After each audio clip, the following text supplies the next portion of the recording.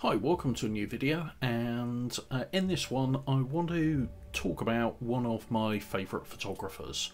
And depending on how this goes, I may do a series of these, but the photographer I wanted to talk about is a guy by the name of Mick Rock. Now, Mick Rock was born in 1948. He unfortunately died a couple of years ago in 2021 at the age of 72. Now, Mick Rock primarily focused on music photography, photographing musicians, photographing gigs, etc. And he was nicknamed the man who shot the 70s, primarily because he was at one point David Bowie's official photographer, so touring with Bowie, photographing Bowie constantly. He also photographed Lou Reed, Iggy Pop, basically you name it in the 70s, he pretty much photographed it, and he continued that work right the way through to not long before his death. He was still very active. And I recently picked up a book, which is, I'm just going to share this one here, hopefully that will focus on that and not be, there we go, that's better, called Shot by Rock. Now, it is a weighty tome, weighs in at, sorry, I don't know how much it weighs actually, a stupid thing to actually say. It's about 280 odd pages. It's really, really, really nicely put together, and is actually quite reasonably priced. I believe on Amazon at the present moment it's going for round about £25, and its normal retail is only about £35. So if you like music and you like photography, or you like good photographs of musicians, it's well worth picking up, being honest with you. And I will leave a link down in the description. It's not an affiliate or anything like that. I get nothing if you buy it, but if you are interested, it is a really nice book to pick up. Now, that said, you probably already own, or there's a good chance you already own or have seen some of Mick Rock's work, for the simple reason that during his career he photographed something like 40 plus album covers for the like of Iggy Pop and Bowie and Lou Reed, Joan Jett and the Blackhearts. He also did perhaps one of the most iconic and famous album covers of all time, which is the Queen 2 album cover, with the four members of Queen silhouetted with the black background. Yeah, it's incredibly iconic shot, so there's a good chance you've seen Mick Rock's work over time. You, as I say, may even own some of it on album or CD covers. But what I wanted to do is pick some of my favourite images of Mick Rock's and just talk about why I like them, and explain why they appeal to me as photographs, and to a degree how they've influenced my nowhere near as good attempts at music photography and photography in general. So I want to kick off the first one, and I've picked 5 images that I just want to talk through here. Now, the first one is a shot of Debbie Harry.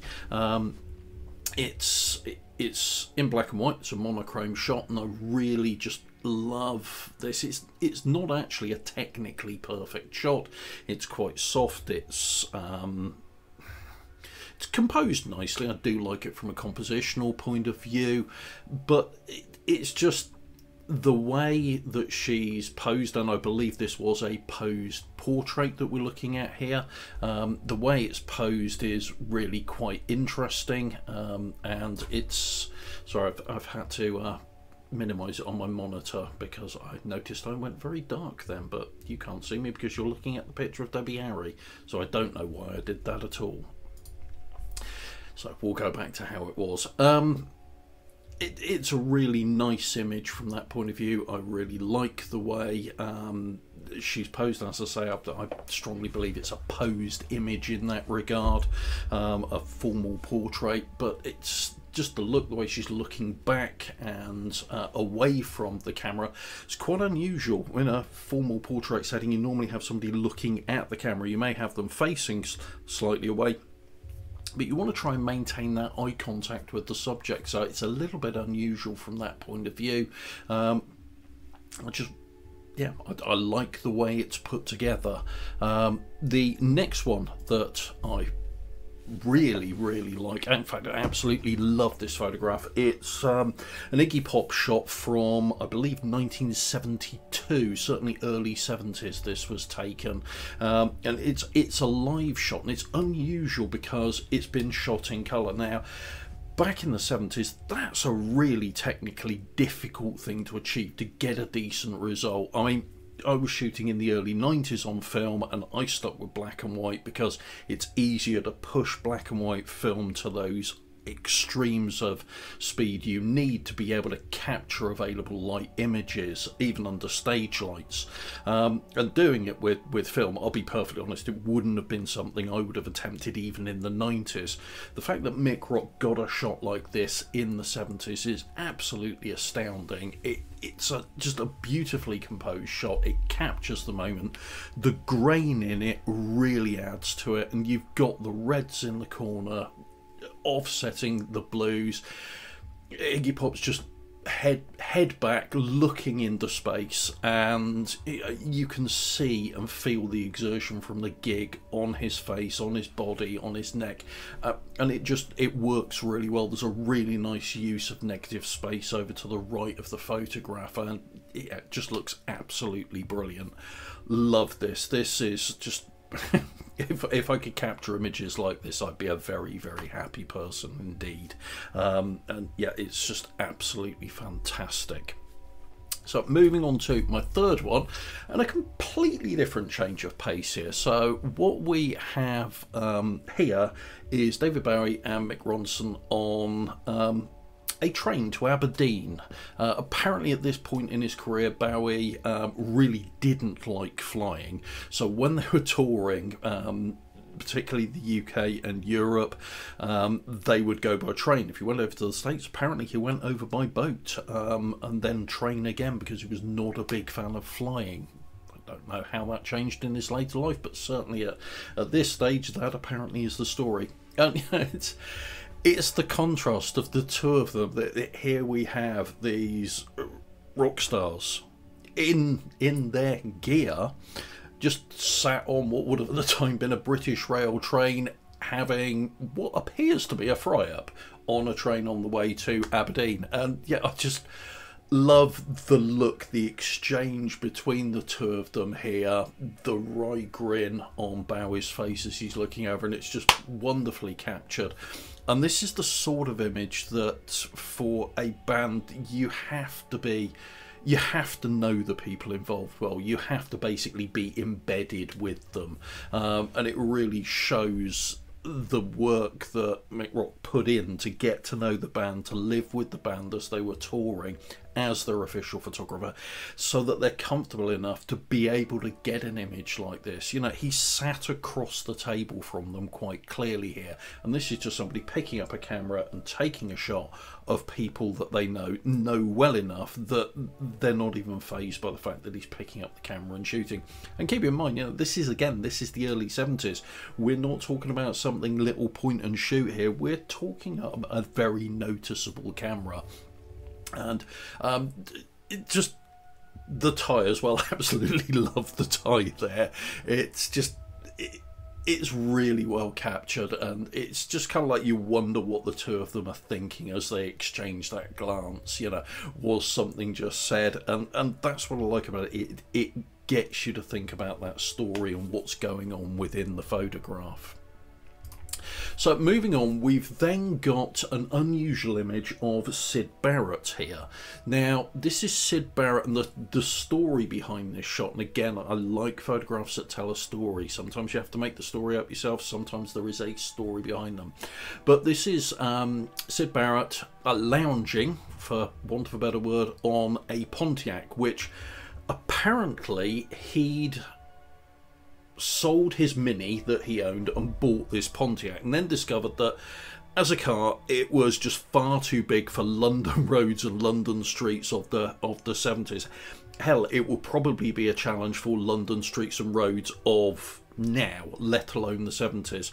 And so the story goes, it was so big and so unwieldy that he never actually drove it, and it just remained parked and eventually got towed, and who knows what happened to it. But again, it's the composition in this. It's such an unusual framing and way of photographing a rock star. Yeah, it's got that excess, it's got that, you know, it's what should be a glamorous car, but it's quite clearly not. This is a Pontiac that has blatantly seen better days.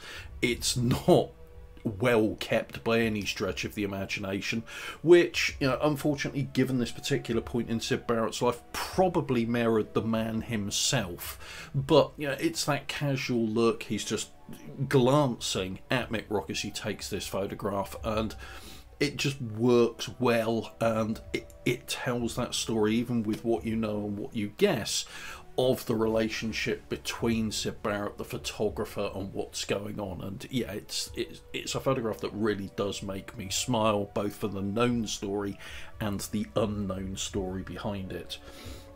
And then my final image that I've got here is one of Rory Gallagher. Now, unfortunately, the image I've been able to find, or the version I've been able to find of this on the internet, is actually really poor, because it's the album cover from a Rory Gallagher live album, and pretty much just photographs that people have taken of the album is all I can find online to show you. In the book, there is a really nicely presented original reproduction, reproduction of the actual original shot in there, and it just looks stunning. And it's a bit disappointing showing it over YouTube like this, where I've grabbed the image off of the web, because it doesn't show the richness of the blacks that are in there and the tonal range. And this is the kind of shot that I always want to try and take. This is what's in my head when I'm trying to photograph live gigs, particularly if it's, you know, a nice venue with a decent stage, so you can get that really black background, that inky darkness, and just the shadows on the actual artists themselves. And just love this shot because it's Rory Gallagher, who was a fantastic guitarist, just really in the moment, playing his heart out there, and it just captures that perfectly. And I can fully understand why they took this image and used it as the cover for the live album, because it just really does work incredibly well. So those are my 5, in this case, favourite images from Mick Rock. I believe all of these shots are actually in the book if you're interested in picking it up, but I'd also be interested to know, if you want to, leave in the comments down below what your pick of these 5 were, or if you know of Mick Rock's other work, what photograph of Mick Rock's do you personally like as well? You know, what's your favourite of them? And if you have enjoyed this video, please do give it a like, and if you want to see more content like this, please do subscribe to the channel. But thank you very much for watching. I hope you've enjoyed this. Take care, and goodbye.